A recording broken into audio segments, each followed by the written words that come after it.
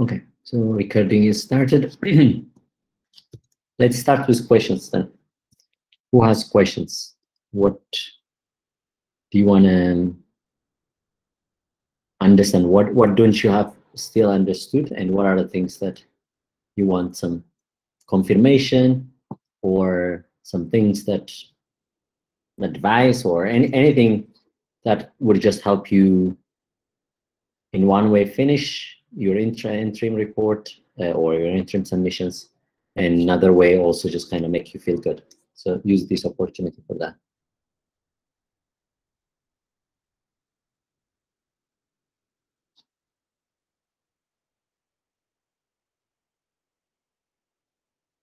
Anyone wants to go on? You can type also if you have any kind of anything on top of your head.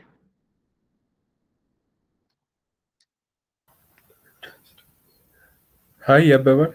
Yeah. Can I ask? Yeah. Okay. Yeah, my question is on today's assignment. Yeah. When we submit the report. Yeah. For task 1.2. Yeah. Are we preparing slide like last week or? No, I think if you look at the document, it really says, you know, what it's even graded at, right? Data loan. So I'm just going a week 2 challenge and I'm just going to present.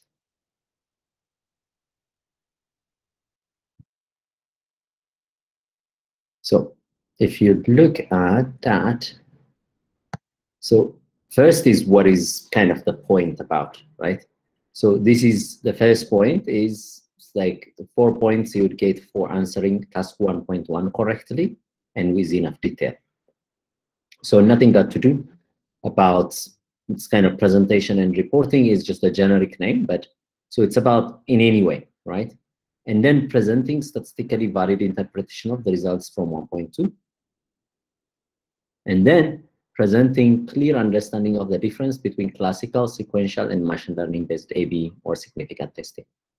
So this is the full point that you would get from at least the presentation aspect of it.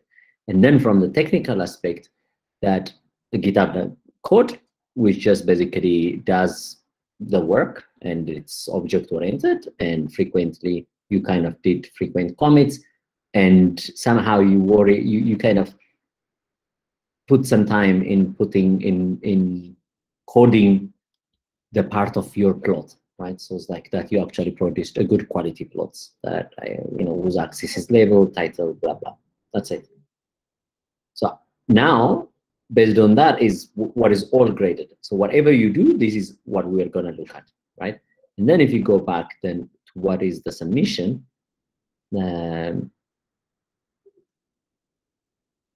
share a report that addresses the points from task 1, right? Prepare, so this is in the format that you could share as a learning exercise with third-year students.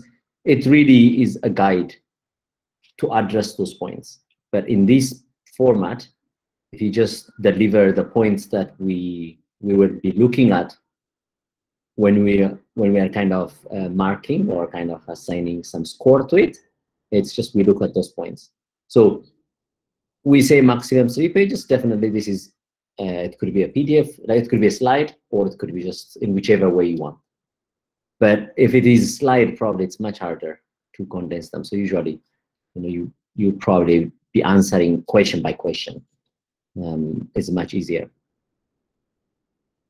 Yeah. Does that answer your question, Nabil?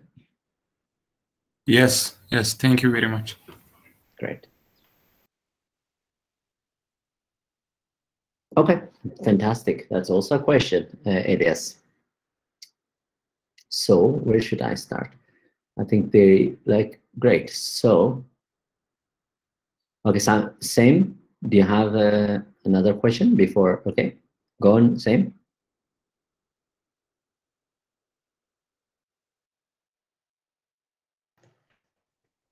So, yeah, you can hear me, right? So my question is about the sequential testing.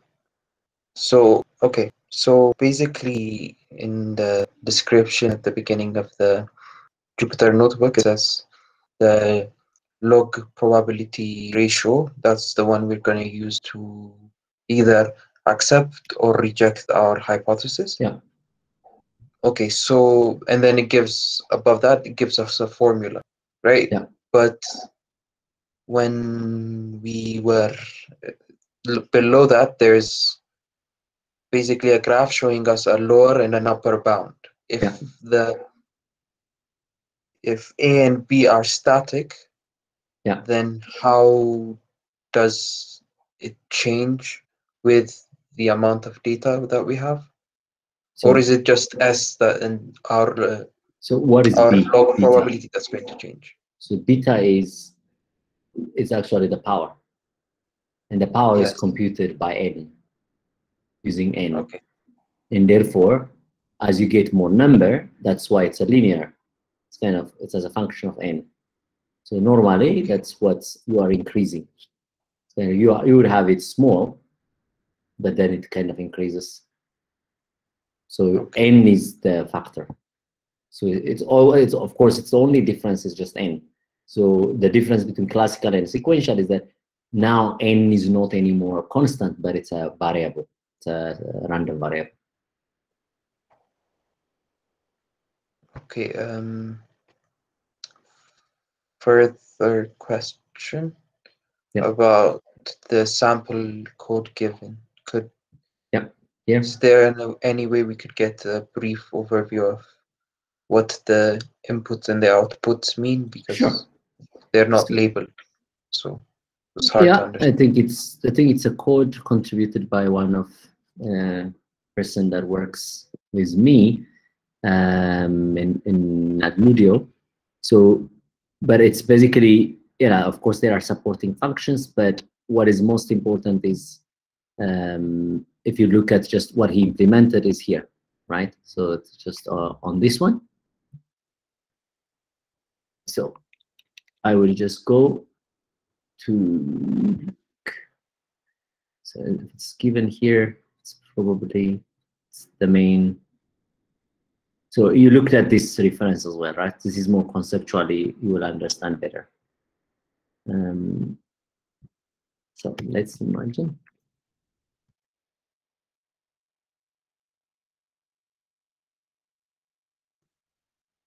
So he implemented this. So the codes are basically just from there. Like, I mean, like the implementation is from there. So, so whenever he says this term, that term, I think there should be, okay.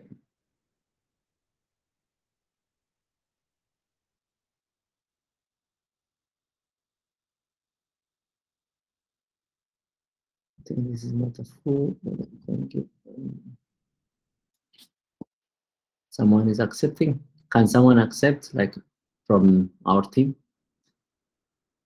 Maybe not. Where am I? There's a PDF. There should be a PDF somewhere.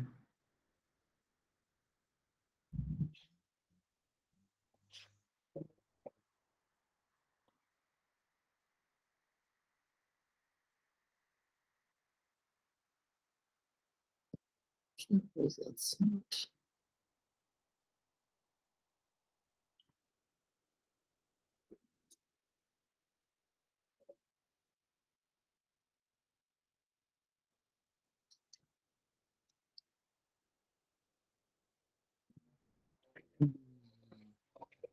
I need to get that name. That. Okay.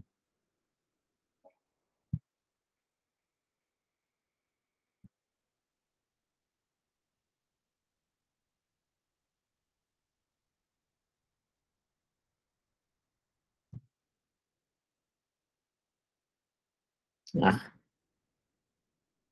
Okay, there should be, I think, let me ask him if he has the paper, the implementation, but let me just try to go through first just what is more important. So So these are basically just what you would know, like, so given beta, and then the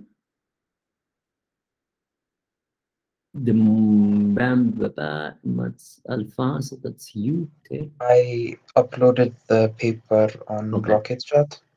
Okay. So let me just go through it.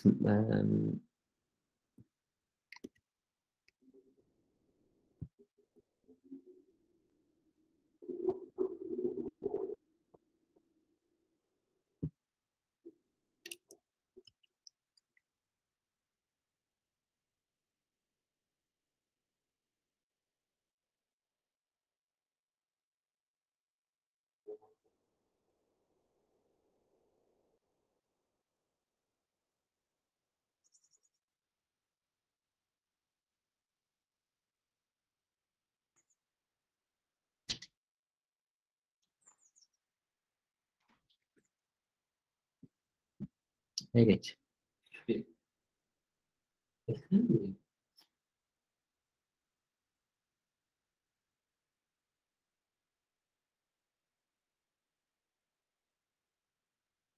So, okay, so now let me stop and let me go to the paper.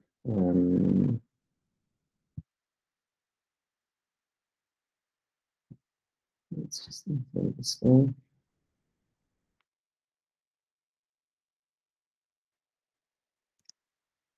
Okay, so who can explain, for example, so what is this part? So you can go through, like I will go through and then just let's read it together, right? Just this is one aspect where you would, like, sometimes of course it's not if you haven't seen it, but this is what it's called, just this part alone, just is basically the binomial distribution, right? So you have a P, that is the probability of success in a kind of a binary system, in a binary outcome. And then you basically have N is your trials, number of trials, X is your number of successes. And then you are saying like, okay, P1, which is your success rate, is a general sense, like, so you're, because this is the distribution of two systems. So that means you have, in this case, control and so the control and exposed. So then basically you have two, like it's a basically a product of two conditional distributions or two binomial distribution. Now, so P1, like okay, so then okay, so the odd ratio is, so you don't know, so the one part that you don't know most of the time is the population P. That's what you are not, like you're kind of making the hypothesis. So if we read from here, let Pi denote the probability of the member of population. So that's what you don't have. Like you have to know, that's where I also highlighted last time. Population, you have no idea. Like in statistics, what really you have to know is that there is a sample and there is a population. Population is usually, you still assume that it exists somewhere. That means like if you know, from the population perspective of humans, it would be like in a country, you may have 100 million people, and then, but what you have is some kind of like sample from them. For example, if it's a voting, how many, you know, whom they vote. Let's say it's just two only options, like yes or no, that they support or not support, for example. So in this case, if you kind of have the entire population voting it, then it is no more an issue because you have the entire population. So, you know, the statistics, it's no more statistics. It becomes something else. So statistics is only when you can't sample the whole population. So when something is kind of random enough that you will apply some statistical formulas, right? So in this case, so P1, PIs are the population one. What you would observe, like if you observe, for example, 10 successes out of 100 trials, what you get is that is kind of a sampled probability. So that means an estimator. Okay, so for the moment, assume that the hypothesis is H0 P1 is equal to P2. So this is basically what we are like the null hypothesis, and then the alternative becomes P1 less than P2. Now, in our, just to make it like this, our current case this week, what we have is there's control, and then there is the exposed ones. So what you are saying, like you can split, because again, these are people. So fortunately, we are putting users. So there are users who are kind of, who haven't seen an ad.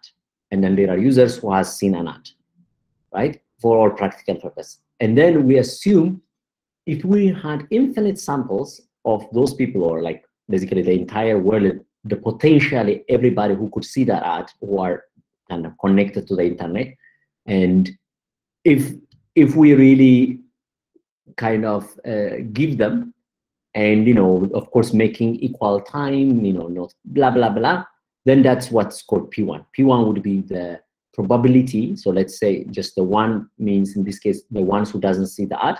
So like, okay, the ones who hasn't seen the ad, they have a probability of knowing that brand. So in this case, let's say the brand is Nike, right? So the probability that the general population will have will know Nike is P1. And then now let's assume everyone else who actually then has seen that, that's basically P2. That is saying like the probability that or let me just bring them, because the alternative is the other one. So P1, let's say the ones who has seen the ad, and P2 who hasn't seen the ad. The entire population, if you had sampled, if it reached the entire people whom you could reach, then you would basically get P2. And assuming P1 and P2 are different, because that your treatment or the ad, assuming the ad has a way to make people know Nike, and let's say it has D, like that means like a probability, a lift, that's called lift. So lift of, like, let's say if it's small, it's hard to measure, but let's, in this case, 10% lift. So that means, let's say P1 is less than P2 because there is a lift due to associated to the brand. You can always stop me. I am not seeing you. I'm not reading. So okay. So you have to speak. You have to tell me whatever you want. You have to tell me because I can't see. I'm just on the paper. So you have to unmute and tell me. Okay. So now the probability is that you have run. So this is writing it mathematically. You have run x1, so n1 number of experiments on a control group, or that means you have n1 users from control and n2 users from exposed. And the number of people who replied, let's say in this case is x1 is yes, are like x1 out of the exposed x1, out of n1 exposed x1 replies yes, out of control n2 x2. I mean, it's like, okay, so replied x2 or said yes, and then assuming the population is P1 and P2. All these are assumptions, right? Because it's theoretical still, and that's the distribution. It's a product. Assuming they. So why do we make this product? Can anybody tell me? Why can we make this product? Or what makes us? What assumption do we have when we do the product, and not have some other terms here? So to learn more, be interactive. Guess. Otherwise, I would spend waiting for you. And we have very limited time. So if you really want to learn more, just be unmute and say, yeah, go on Stacy, and then something. Is it independence? Exactly. Yeah. So Semaine, do you want to add anything?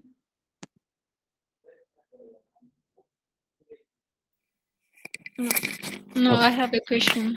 Yeah. So my question was, my question is, so about the Git site. Okay, so but let's just finish this one, and then we will continue on that.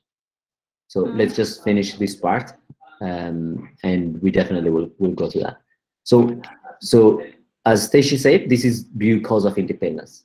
Because of independence, there is no term which specifies the correlation. But if they were not independent, if the control and the expose doesn't come from, if they had some kind of correlation, or if there are common people between the two, then we would have put a term here. But because of not that, so it's called a naive Bayes approximation. So I know it's like some of you might have heard it. It's a very common, very simple algorithm in machine learning called naive Bayes for many things, for spam detection, whatever. That just basically means like when you have this kind of very big distribution, you can assume they are independent, right? Okay. And so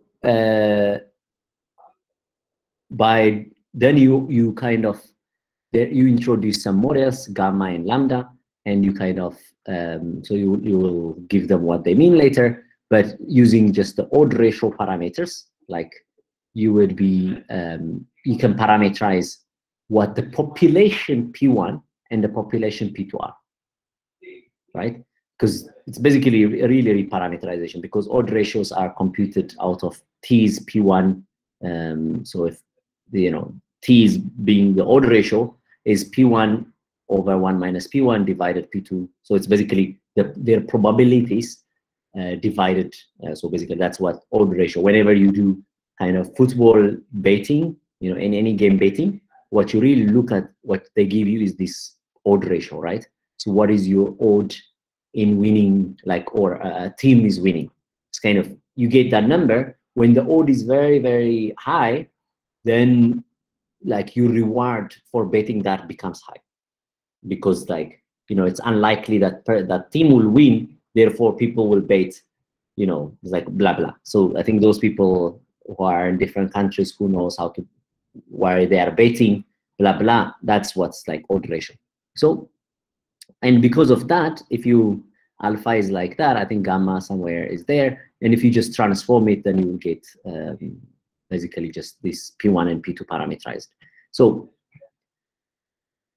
gamma is related to the overall magnitude of P1 and P2. So, okay, so, and so some kind of parameterization applied to make the mathematics work, because mathematics works this way. You do certain approximations. So if you are from mathematics background, you know what it means. Whenever you want to prove something, you do all the approximation that doesn't probably damage, or kind of is not too much, but it makes your mathematics simplified. But the most important part is this is the likelihood ratio. So the ratio given x1 t1 and t2, t is defined above, is some kind of probability that you have defined, and hc you have defined it to be this way. So that's again some kind of probability. This is again for the sake of modeling. It's like, and this t is becoming the odd ratio in this case, and therefore you're kind of parameterizing it now with so everything is knowable now. Okay, so this, remember this HC, this is basically our model of probabilities or likelihoods, and our likelihoods are kind of now are parameterized with this t. So accept H naught. So so what he is now coding, then if you see, is basically just these functions, these different functions, CLRN and CURN. So, and this CLRN and CURN are the lower bound and upper bound, right? Where, blah, blah. So I'm just kind of moving for the sake of time. So you can see in this one, so what are the critical values? So R, N, and N. So R is x1 plus x2.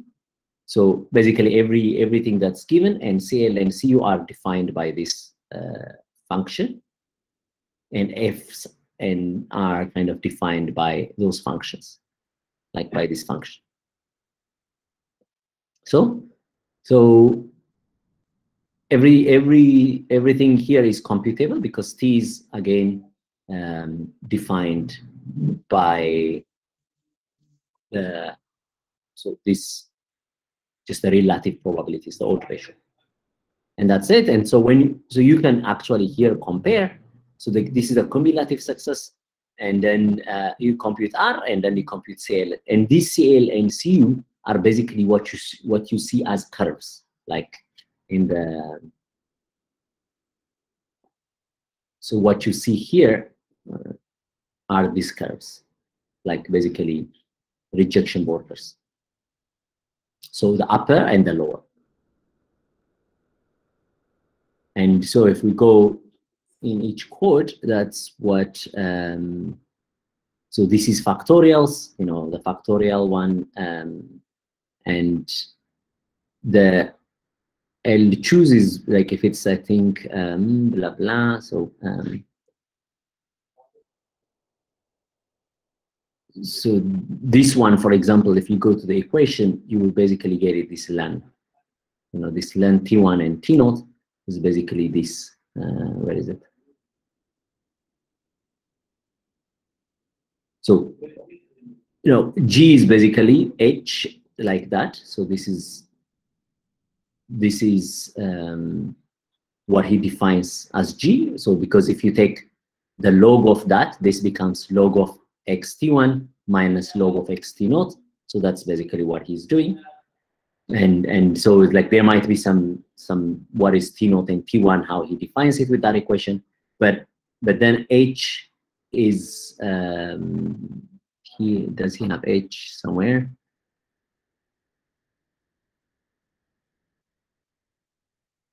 Yeah, H is here, and I think he defined again what is like, so I think he's using exactly those variables, what is H, what is F in this case. Probably there might be T as well. So the F term log. So this is the F term inside that, and then the F term log is basically just that. And then you compute it for T1 and T0, and then the odds ratio. So is that clear, or is it can I, and then you finally would compute lower and upper by basically just collecting all those terms. So any question here, like how as I said, I don't see it, so if you can please just unmute and say it, that would be great. Okay, now I can see, but does this help? Or do I need to say more? And in which direction should I say more? So if you, yeah, Stacy? About the likelihoods. Yeah. I thought the likelihoods come from a distribution. But the way you are absolutely it's right. Done there. But this is a mathematical proof, because the thing is, like, I think this is a distribution. This is a distribution. But for this particular equation, so that distribution you call Gaussian or anything is just this. This is a distribution. So instead of modeling it as kind of Gaussian, he's of course modeling it as form of as in the form of some kind of like, I mean, it's a binomial. So, and the binomial has all these terms, and I think, if I read, I can tell you more. But just basically because of all this approximation that person does, they could derive the conditional probability of x1 given R and N. They managed to derive this equation, right? So, and this becomes a distribution. Now, if you have, if you provided R, it's like if for example, Poisson has two parameters. One is the mean rate, and then N, right? So in this case, just is really more like that, except here there is also T. So if you kind of compute this becomes a distribution. You can plot it for different N if you fix R, and if you fix T, then you can plot it as a distribution. So as a one-dimensional distribution. But this is a function of T. That's why what you see, what you see here, the curve, is basically actually within them. This is actually a distribution. Along each time frame, there is a distribution. These basically points are the minimum and maximum for that alpha, like for that significance, this. But if you increase the significance, that basic significance means it cuts the distribution, right? So 68% confident interval will be in here. If it's 90, it probably will be here and here. So you can assume for every time step there is a distribution, like that's coming out of the screen. Is that clear? Yeah. Yeah. So normally, if you to know, this is more to make it very accurate. But if you otherwise, you could have just assumed the likelihood is some kind of beta distribution and blah blah blah. But here you need to take into account time, because you want to be able to basically check it like every time, and it's called multiple testing. That means when you not only, so statistics doesn't work if you just use every of your tests you do. It's called test statistics.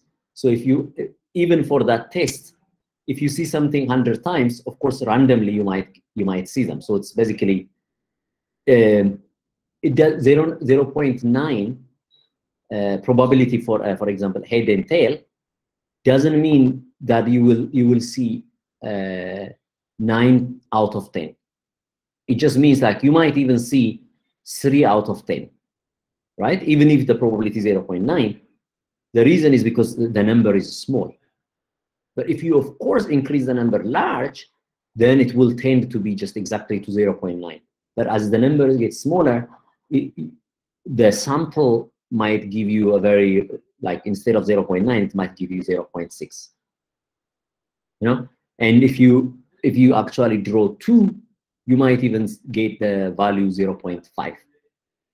If you generate actually 1, you might get 1 out of 1, which means like 0. The probability, if you just use that only number, the probability of success could be just 0, while actually the population is 0.9.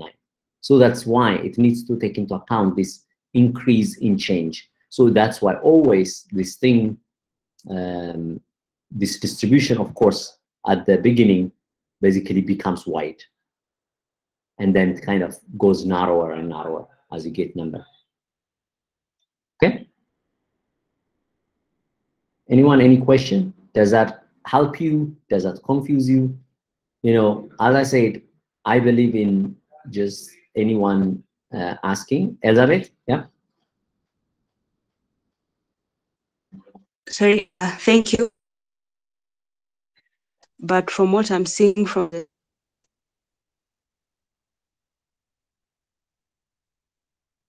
the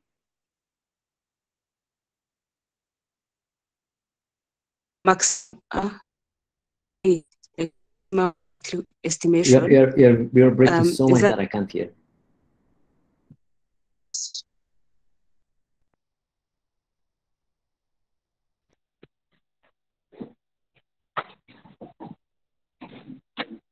Sorry, can you hear me now?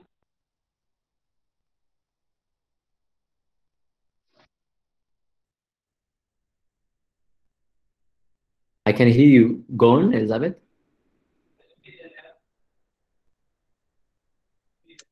Yes, I was asking. I had come in late, but from the slides I'm seeing you sharing, when we are doing sequential testing, are we relying on statistical inference from like the maximum likelihood estimation, where we are trying to narrow down to a specific point? Yeah, it is.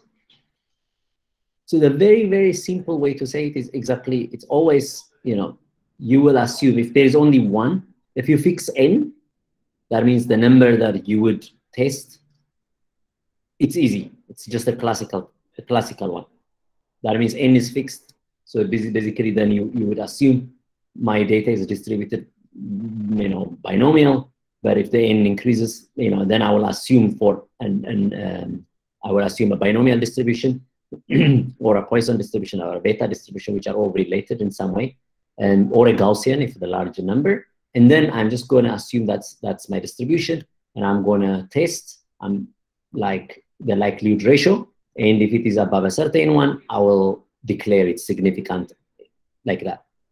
So this one, the sequential, is really to be able to test when you have 2 people answering the survey, you want to be able to still to answer, is it significant?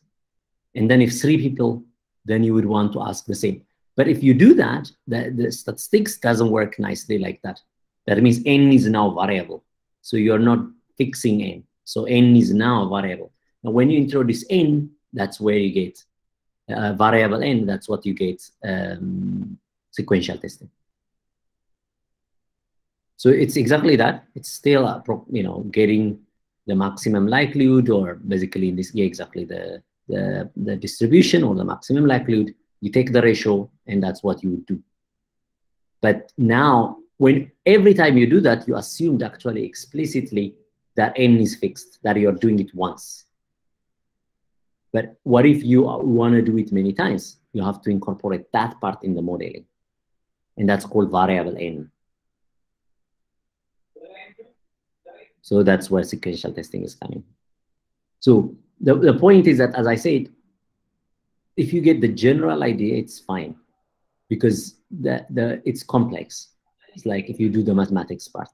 So if the idea is clear, I think you are okay. You can answer with that everything that is there.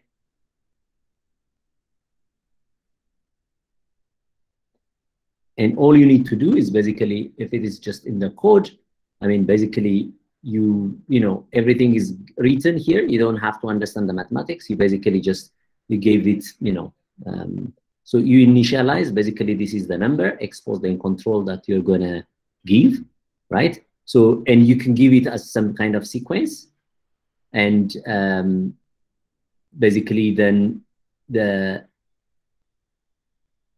A and B are what is returned from, so what is kind of returned are, so outcome, N, K, L, and U, these are lower and upper bounded, and stats and limits. So what is this, the stats? So it's basically the limits would contain also L and LU. So like, let's see. Yeah, so this is CLU in array. So the limits basically just the past as well. So not only the current, so L and U gives you the current points, but the limits would give you just the past as well. That's why it's an array. And therefore you can plot it exactly. Those lines that you will plot will be just within the limits. Okay, and stats are some kind of part, and truncate decision is like what you would specify. Is like, do you have to stop at a certain number? That's basically what it would do. So that means continue or not. So I think there's some truncate decision somewhere.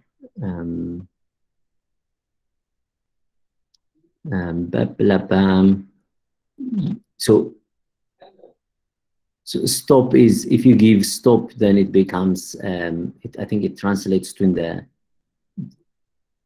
it will check it against this truncate decision. So that means, I think it's going to be true or not. Yeah. So truncate decision is when the decision happens, which one is that H0 or H1 that is kind of that is winner, or is that the null hypothesis or the alternative, right?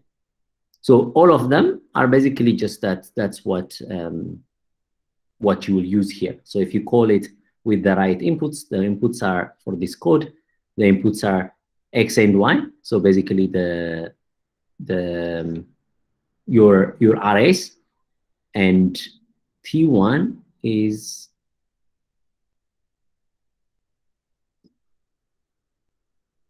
so T1, I think that's odd ratio. Is he computing the odd ratio?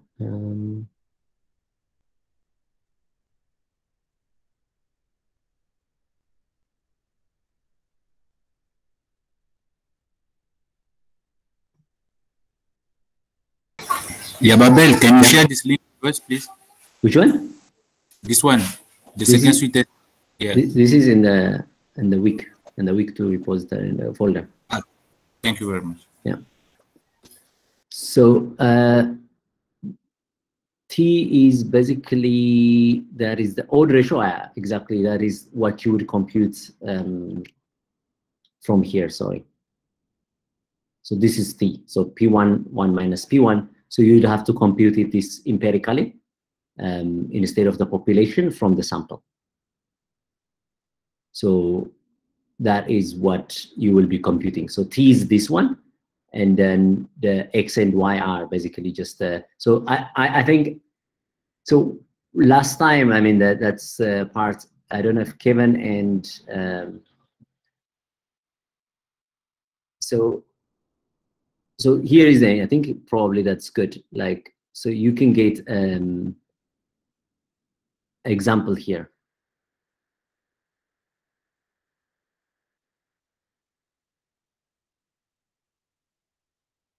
So if you read this one, you basically know how to give it to, yeah. So what I'm not sure, yeah, what you are given is exactly zeros and ones, right? So that's exactly what you're going to give, and you're going to give just basically as a function of time. And T you will compute, I think, within, I think that one I have to ask, where, like, because you have to still pass T. T, I mean, that's odd ratio, right?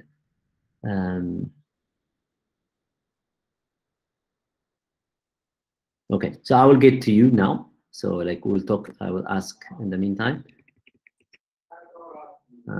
Yeah, so I will ask in the meantime, and we'll know P1, what P1 is. Okay, so I will just also probably invite the same person who did the code here.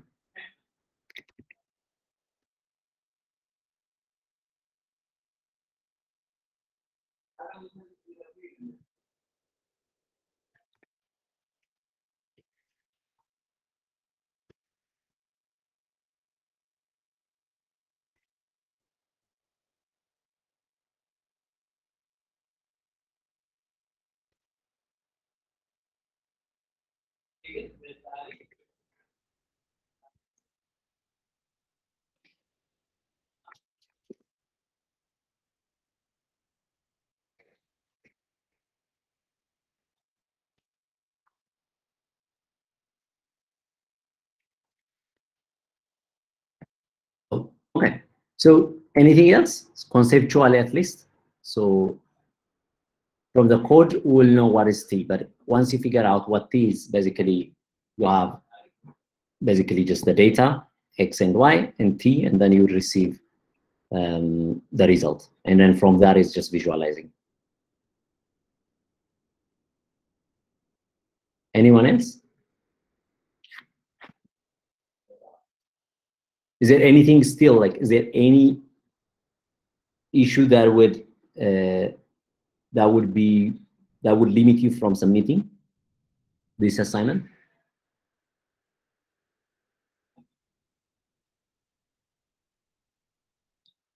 Submit, yeah.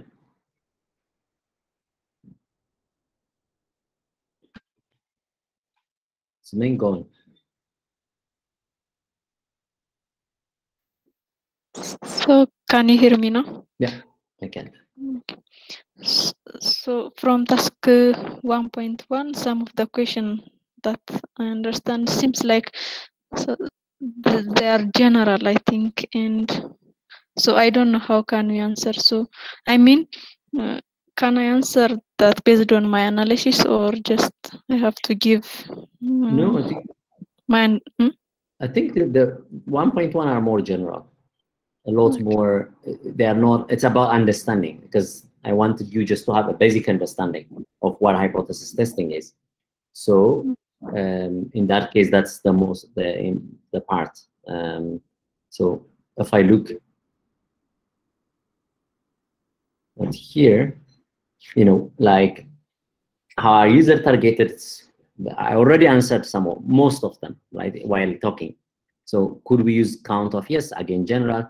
What is the statistical process that generates the data? You know, that's again general. So you could write yes, because it's just a Bernoulli process, and then we can model it as a function of, as a, you know, binomial. Okay, so Ababao is here, so he will tell us about the code. So, but so I'm just going overview, and Ababao will give it to you some of the questions. So, and assessment of the statistical significance of A/B test is dependent on what kind of probability distribution, whatever follows. Given your answer above, which statistical tests, Z tests, t-tests, etc. are appropriate to use? This is general. In classical, we use p-values to measure the significance, you know, blah, blah. You know, what information do p-values provide? What are the type 1 and type 2 errors? Again, this is general. How does a classical test framework work? This is more of a brief description. And again here, and then what are some of the advantages? You know, again, general. What is A/B testing done using machine learning? This is general. Pros and cons, it's general. And basically, I want you to just understand what exactly I have been saying. The most important part, why you translate it into machine learning, is that machine learning gives you that kind of this feature importance element, right? So that means now your question, if you are kind of really understanding it, that what we are saying is that, is this the treatment where we are treating? That means, like, in this case, in the data sense, it's that experiment column. Does that column have some predictability? If so, how significant? So machine learning can tell you the kind of feature importance that way. So if you can understand it, phrase it in your own way, that the point, that's it. So 1.1 is done without any coding. 1.2 is about exactly what it says, like do some kind of analysis. Okay. So there's no need, like, all the parties to understand. Ababa? So okay, sorry. Yeah. I have another question before. Yeah. About the Git. So, yeah. Do you mean that we have to create a repository and we have to add our works, or just the Git yeah, that I think it just we got from the DVC? No. I mean, it's easy just for now. It's like to start learning how to create an empty Git, right? It's basically a very simple thing. Git init, and you create there just an empty folder, and you put it and you clone it, or you kind of add the remote link, and then you basically just add your codes. So in this case, I want you to just start an empty folder and start from there. Okay. Thank you. Okay, so I think there are a couple of questions, but Ababao is here. Just I want to say, so Ababao, because there aren't any explanations here what each parameters are, can you tell us what is X, Y, and T1? I can understand X is,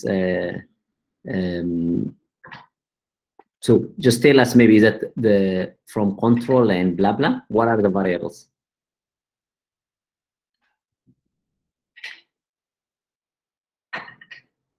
Baba, are you there? Yeah, I'm trying to use my mic. So hello, because it seems T is odd ratio. Yeah. But I don't see it also coded. So if we look at the paper, so you are coding this paper, right? If I'm not mistaken. Exactly this one. Yeah, so this T is basically this odd ratio. So are you computing these P1s from where? Like, are you computing them in some way? So alpha and gamma, are you using them in some way? Yeah, I'm trying to predefine the alpha one. If you look, I don't know which code you are using. Are you in the Are you in the Colab one? Alpha and beta. So you basically alpha and beta are given here. Yeah. Yeah, because this is power and this is basically the significance level. So this is a 95% significance level you want to test, and beta is the power of the experiment, if I'm not mistaken. Yeah, exactly. You are right. Yeah. Okay. Because it says, yeah, if it is like that, if beta is great, I think beta is crazy because beta could be above 0.5. I don't know why you think it's unrealistic. Is that because somehow it doesn't work for this formalism? That's what you mean? Yeah, if you look into the paper also, there is highlight terms there, like to use beta usually below that point. Let me quickly check. So you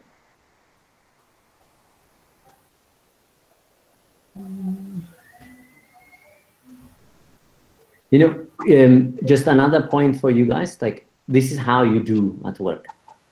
It's like you take somebody's code, you do, and you have to just get them whenever you want, and then blah blah. Okay, it's maybe what I can do, Yabi, just is that my Colab notebook? Or exactly.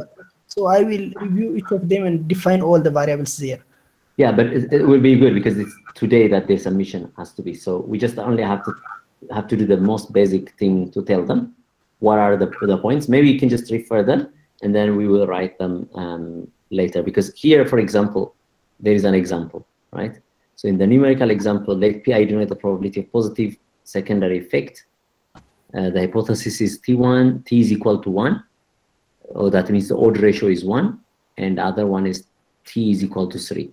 So it seems to me T is what you define, the odds ratio, like is it kind of,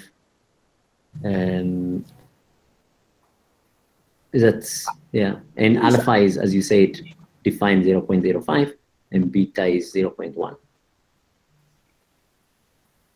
And so for that is basically, so these are basically what's, so.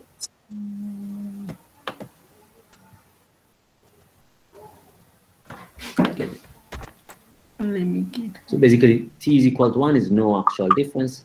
And how big is the difference you expect? Do you have to set that number?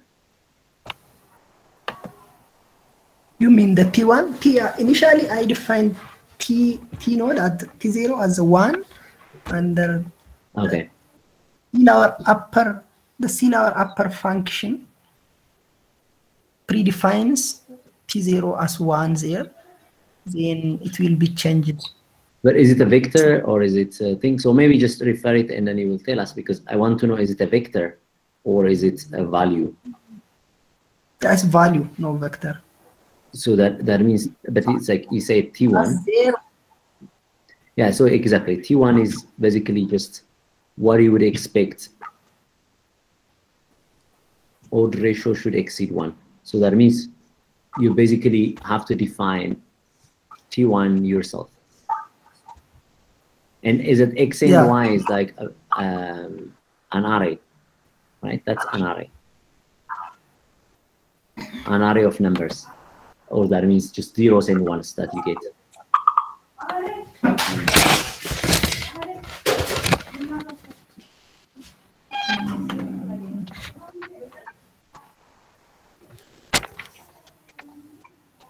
Maybe let me go through it, and I will define a couple of minutes. So just do that, and I will share with you the folder. So update the part, and I will update them with that. Exactly. So if this is not clear, as I said, there is nothing to inhibit you from submission, even if this part is not kind of complete, right? So if you understand it, if you make it work, great. If you don't, basically just ignore this one, because until we give you that, like the clear explanation for each of the terms. But at least what is really required in 1.2 is basically this part you can do it without anything and perform hypothesis testing. The classical p-values, this one you can do. It's not, and it's only. So this is again power analysis, right? And what does A/B testing tells you is brand awareness increased or exposed. Actually, there isn't anywhere which says that you have to do a sequential testing. If you manage to do it, that's great, but there is nothing stopping you to finish this. Okay? But hopefully we will be able to give you such that you will have you will also run and compare, be able to compare for yourself. Bahagu? Yeah, mine is a not a very specific or technical question, but it is that how can we know the types of a probability distribution given a data? Like I have a data of a company of its sales. Yeah. And I have the kind of data you gave us, and I have another kind of data. So how can I know the type of the probability distribution it is in? Exactly, because you ask the kind of question, how is it collected?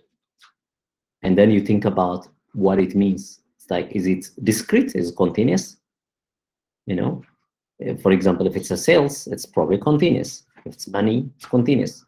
If it's a survey that they have to only select, they have two options, it's a binary. And then if it's binary, then you ask, is it random? If it's random, then you say it's Bernoulli.